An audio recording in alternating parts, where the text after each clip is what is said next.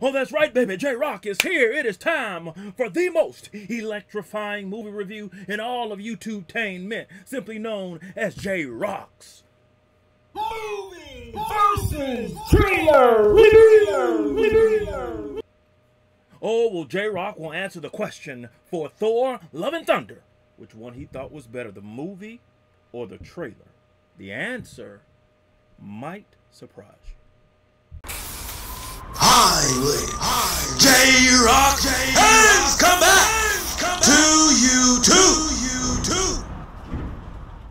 What is happening and with the millions and millions of J-Rocc fans from all over the world? Baby, J-Rocc is here, and we got ourselves the most electrifying movie review in all of YouTube-tainment. J-Rocc's movie versus trailer review. We will go through the trailer. We will see what's happening in the trailer and see if it matches what was happening in the movie, or if they were trying to hit us with the okie doke to sell us on the movie. All right? J-Rocc says this. Make sure you go back and check all the other movie versus trailer reviews that are up on the Gr81 channel right now. All the way back to Godzilla versus King Kong, Doctor Strange 2, and many more. Batman, and many others. All right? Make sure you go and check those out. But we're not going to waste no time. Let's get started with Thor, Love, and Thunder. All right, so let's start it out here. This is right at the beginning, pretty much. Kids, get your popcorn now. Let me tell you the story of the space Viking, Thor Odinson. Yeah, he was no ordinary man. He was a god. After saving planet Earth for the 500th time, Thor set off on a new journey. Well, he got in shape. Yep, right. He went from dad bod to god bod. And after all that, he reclaimed his title. Alright, so J-Rocc says this right here in the movie. This is towards the beginning, inching a little towards the middle of the movie. There's this battle that Thor is called in to participate in, and he lays the smack down. Well, actually, let me back up for a second. Asgard, or the new Asgard, is under attack. Thor shows up to help, see what's going on, help out. And then this is right after Jane has been diagnosed with stage 4 cancer. And so she begins to investigate to see how to treat it. She comes across Asgard, reads about Mjolnir and how it can give her health and that sort of thing. And you'll see that the reason that she's able to wield Mjolnir is because Thor tells Mjolnir to always protect her. And because of that, you know, Mjolnir calls to Jane Foster, and then she goes, picks up Mjolnir. Mjolnir comes back together. Doesn't matter how or why. It comes back together. She wields Mjolnir, and she is in great physical health, pristine. Only problem is that every time she picks up Mjolnir and uses it, her fragile life form is just starting to deplete. All right, and so yeah, that's what happens with her. But she uses it, and it helps her. It helps her, you know, in the moment with the cancer. But yeah, ultimately, at the end, she ends up dying because she just can't survive Mjolnir with the cancer and that sort of thing. And so she wills Mjolnir, comes in and attacks, help. This is when they reconnect and rekindle. As the one and only Thor. Oh, spoke too soon. Jane? Yeah. The old ex-girlfriend. Yeah, this right here is at the end. So what's happening here is that she has been wielding Mjolnir. The stage 4 cancer has accelerated because she's wielding Mjolnir left and right and laying the smack down. All right, she's laying in the hospital bed. Thor has to go and finish off the rescue mission of some kids that were taken hostage. All right, and so he goes, rescues them. Thor is actually in a little bit of trouble, if you will, with what's the name of the final boss? That is correct. It does not matter what his name is. Exactly. So J-Rocc says, she shows up. Thor tells her, look, I got it. Don't worry about it. I'm going to handle this. I'm going to be right back. But unfortunately, you know, things get a little out of hand. Thor's in a little bit of trouble. And Jane defies what Thor told her to do or asked her to do, she picks up Mjolnir for the last time. This is right at the end of the movie, and she helps out Thor to, win the final battle, rescue the kids and everything else. But unfortunately for her, it would be the last time that she picked up Mjolnir, as her life force would be drained. What's it been like? 3, 4 years? 8 years, 7 months and 6 days, give or take. Am I sensing feelings? So what happens here is the story is told about, obviously, how they met in the first Thor movie, and then all the way through Ragnarok. But the story is told about how she and Thor, they were together, but they were both afraid of being hurt, afraid that it wouldn't last, so they drifted apart. Ultimately, she writes Thor a letter, breaks up with him, right? They don't see each other again. Then, of course, the Thanos snap happened. She's gone. He's still there. They come back. They reconnect. And they've been broken up for all these years, but then they see each other again, and, the flames start burning one more again. Well, you're right. The only ones who gods care about is themselves. I'll give my opinion on this one. So this is my vow. All gods will die. So, right at the beginning, the movie starts out with Gorr, daughter is dying.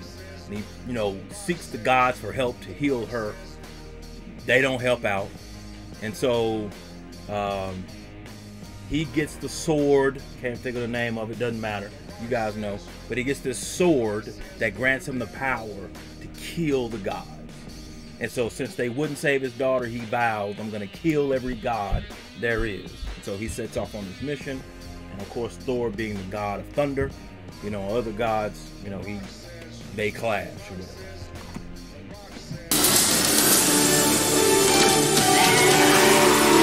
I just want to say that was very, very impressive what you did back there. So this part right here, they are seeking out the help of the gods. And there's this place where all the gods go, and they are led by the mighty Zeus, god of the heavens, if you will. And they seek Zeus for his help and helping them out. Of course, Zeus says no, and Thor ends up using Zeus's thunderbolt. At first I thought he killed him, but actually he just wounded him. And he takes the thunderbolt with him to help him defeat Gorr. So that's basically what's happening here. He's just my first bad guy. You never forget your first. All right, see, this is what's happening right here. Y'all see this part right here? This is one of the reasons why J-Rocc does his movie versus trailer review. See this part right here, where Gorr slams down his sword, gave J-Rocc the impression, I don't know about you, that he caused this to happen right here. You see how the electricity, well, actually that was J-Rocc waking up this morning, but neither here nor there. But what happened in this scene isn't, Gorr slamming the sword down. This is actually right towards the end, where Thor has called Stormbreaker to him, because Gorr wants to use Stormbreaker to open the gate to, I think it's called the Eternity or whatever, doesn't matter what its name is. He uses it to, wants to use it to open the gate. J-Rocc says that's not what's happening right here, okay? This shot right here with thunder and everything right there, that is actually Thor calling Stormbreaker and just boom, doing that. So they, threw that in there. You never forget your first. You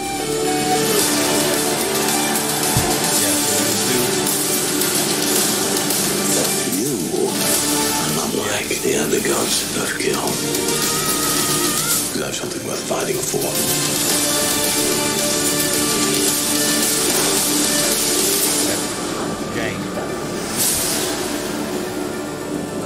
Let's see who you are. I take off your disguise. And flip! Oh, You flicked too hard, damn it! Should we help them? Yeah, eventually. Great. That was at the beginning. So, J-Rocc says this. Quick and to the point overview of the trailer. Not a whole lot of hidden secrets in the trailer that they were putting in the trailer that wasn't in the movie. The trailer was pretty straightforward, as was the movie. J-Rocc says this. To answer the question, which one he thought was better, the movie or the trailer? J-Rocc says he was excited about the movie when he saw the trailer. But if he had to pick one, which one he thought was better, he'd have to say the trailer was better than the movie. Again, not to say that the movie was bad. The movie was good. It was entertaining. J-Rocc enjoyed it. But it just didn't live up to the hype set by the trailer.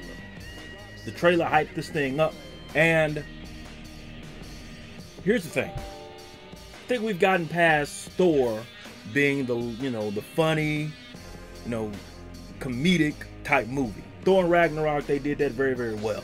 But this one, J-Rocc says they overdid it with the comedy and, the sort of the parody-ish feel of the movie, right? And usually in a, you think about Avengers Endgame, you think about Avengers Age of Ultron, or Avengers Infinity War, or hell, even the first Avengers with Loki, right? More so, I would say, with Thanos than anything else. J-Rocc says one of the things that those movies all had in common was that there was this feeling of a threat. Like, can they overcome this challenge? How are they going to overcome this challenge, right? The heroes are in trouble, especially from Infinity War to Endgame. They are in trouble. They need help, all right? They cannot overcome this threat. Didn't get that feeling in this movie at all. Not even a little bit. Gore felt like no threat to me whatsoever. Felt like a psycho, grabbed some kids, and it was only a matter of time before Thor got him back. There was no threat. This movie it felt more like a sitcom without the canned laughter, if you will. All right? And so J-Rocc says the movie was good, still enjoyed it. It was still a good movie, just didn't live up to the hype. Oh, and J-Rocc's opinion on Gore, I think I just said it, he didn't feel like a threat at all. All right? He felt more like a sympathetic figure than this dark force. Like, well, his daughter died, so now he's going to kill all the gods. Like, well, who wouldn't want some revenge if you had somebody that was able to help you and wouldn't help you on, like, he felt more like a sympathetic figure than he did an actual threat. So J-Rocc says, with that being said, J-Rocc would have to say that the trailer was better than the movie. Still a good movie, just didn't live up to the hype that J-Rocc was expecting. Now, what say you? Which one you think was better, the movie or the trailer? Did the movie live up to the hype that you were expecting? Did it exceed the hype, and why? J-Rocc wants to know, all right? Post your comments down below. Let J-Rocc know which is always reaction in this video. No rhyme intended on that line. If you enjoyed the Great One's reaction, hit that like button, subscribe, and share. Be sure to hit that bell so you can be notified when it is time to be electrified. Thank you for joining J-Rocc. Stay tuned for my next video. Mamba, Gigi, and Wakanda forever. If you smell how what J-Rocc is cooking.